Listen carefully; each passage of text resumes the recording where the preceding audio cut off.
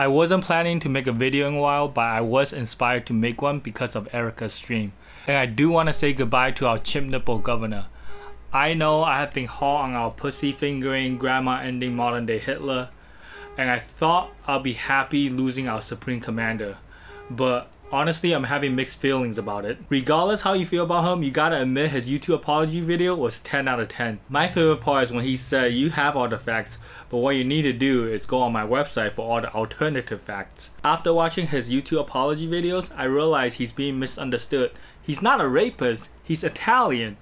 And if you don't know, Italians talk with their hand, so when he needs to talk about somebody's pussy during work, it only makes sense if he put his finger on it to really get the message across.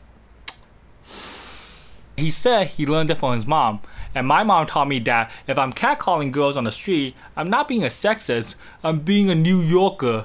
Cause my mom always said, if you don't have anything nice to say, don't say it, and all I'm saying on the street is all nice things. I think we all need to take a step back to stop criticizing each other and really start respecting each other's culture. So today I'm going to teach you a little bit about Chinese culture or some Chinese characters.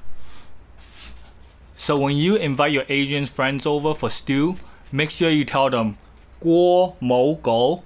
That means I'm not cooking dog or there's no dogs in the pot, so they don't set their expectations too high. The next one is a bit harder, and this is also the reason why I love Chinese. This is called an idiom. Don't get confused with idiots.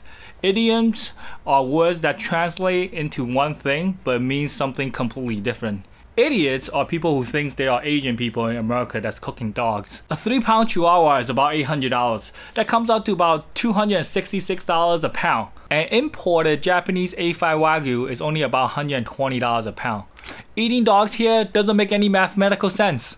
Unless, anyways, this one reads 花有修复 and it translates to the flower needs to be trimmed. But you don't use it like that. You only use this one when your Asian girlfriend is getting a little hairy down there. Then you gotta hit her with the 花有修复. So to recap, today we learned 锅冇狗花有修复. And the best way to learn Chinese is to memorize it by repeating it over and over again like this. 锅冇狗花有修复, 锅冇狗花有修复, 锅冇狗花有修复. Alright guys, try to memorize that as much as you can and I'll see you in the next class. Peace!